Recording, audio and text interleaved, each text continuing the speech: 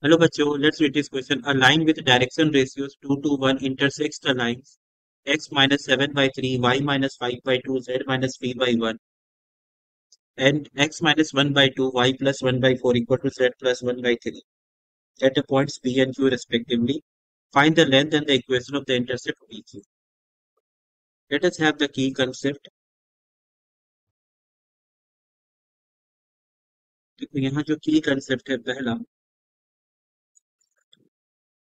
the equation of line, equation of PQ is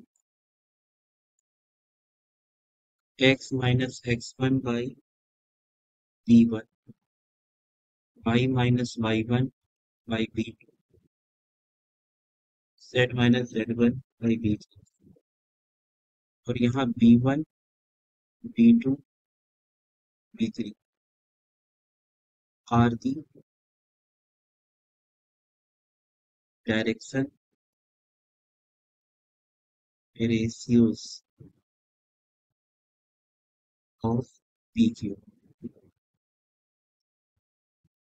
Next important point is that अगर मान लीजिए आपको coordinates पता है P का x1, y1,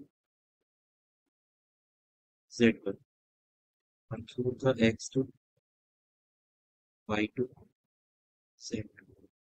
PQ जो डिस्टेंस होगा, जो PQ का डिस्टेंस आएगा that will be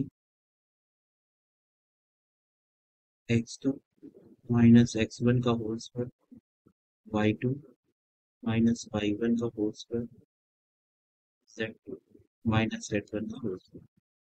So with the help of this key concept, we'll proceed further. Question में क्या था? That the point P, x1, y1, z1 intersect the line x minus 7 by 3 equal to y minus 5 by 2 equal to z minus 3 by 1 equal to lambda. इससे आपको x1 का value मिला 3 lambda plus 7, y1 मिला, तो y की जगह y1 लिखोगे क्योंकि इंटरसेक्ट कर रहा मतलब कोऑर्डिनेट से सेटिस्फाइंग द इक्वेशन. तो y1 होगा 2 lambda plus 5, z1 होगा lambda प्लस, तो p का जो कोऑर्डिनेट आ जाएगा x1 की जगह 3, देखिए 3 lambda plus 7,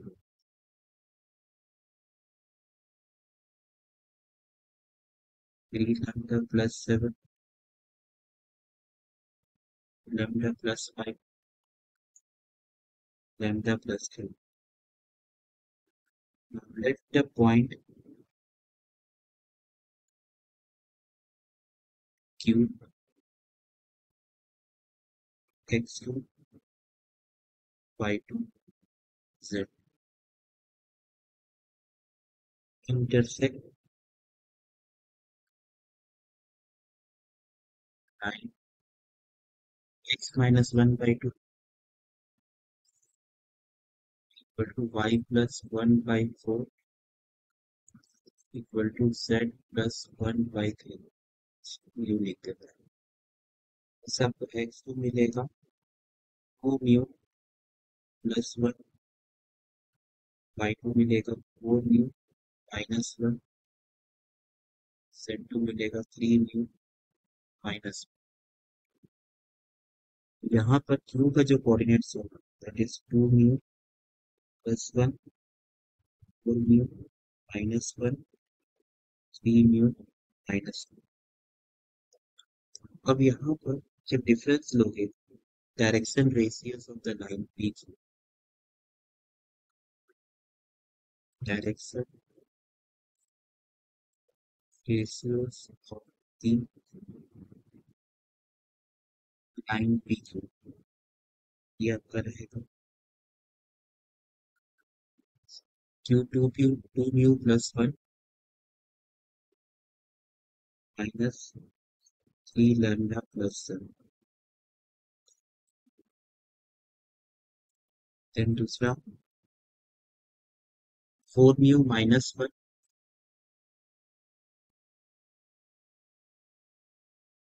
minus 2 lambda plus 1. Next 3 mu minus 1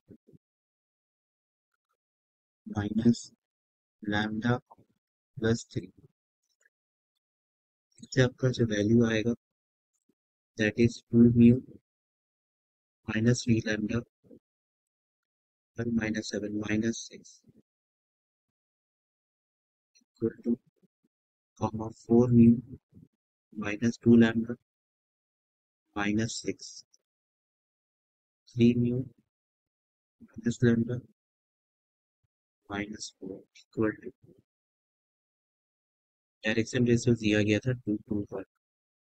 इसे इक्वेट करोगे आप तो एक इक्वेशन बनेगा 2 mu minus 3 lambda equal to 2 8 minus 6 उधर गया तो 6 plus 2 is 8.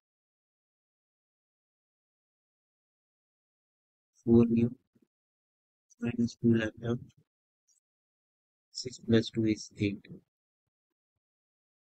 3 mu minus lambda 1 plus 4 is 5. तो हम इससे आपको कोऑर्डिनेट्स पता चलेगा. यहाँ पर तीन इक्वेशन तीनों को सॉल्व अगर करते हैं तो यहाँ पर इसको हम इक्वेशन 1 बोल देते हैं, इसको इक्वेशन 2, इसको equation 3.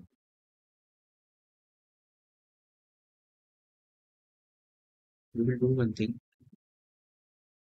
We will subtract 2 minus 3 को 2 के साथ मल्टीप्लाई करते हैं. So this becomes 4 mu minus 2 lambda minus 6 mu 2 से मल्टीप्लाई कर minus minus plus 2 lambda so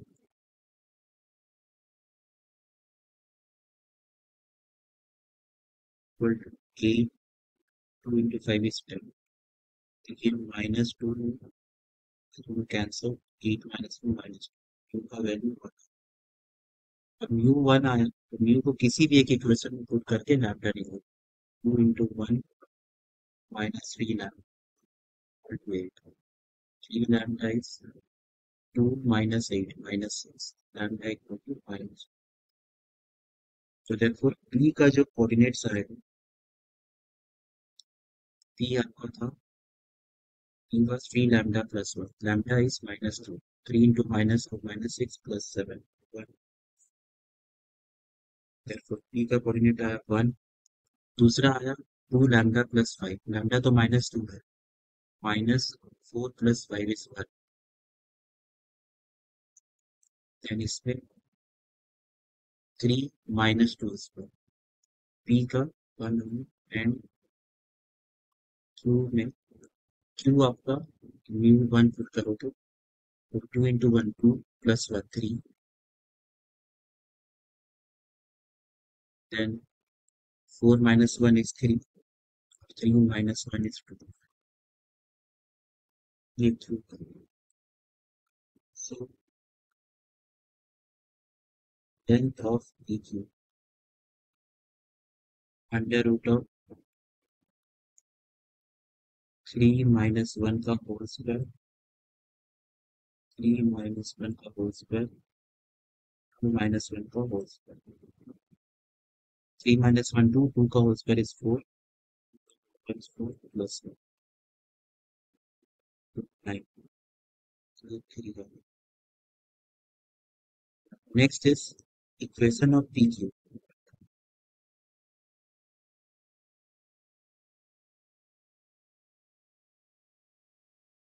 Equation of PQ is x minus x1 by p1 5 minus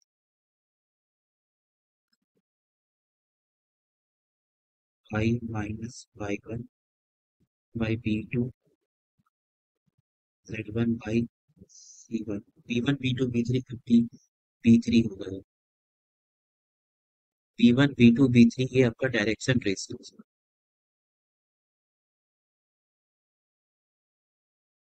तो equation जो आएगा x माइनस x1 आपका P1 का लिए थे P का टर्म्स में x1 था direction ratio was 2 to 1 this is y minus 1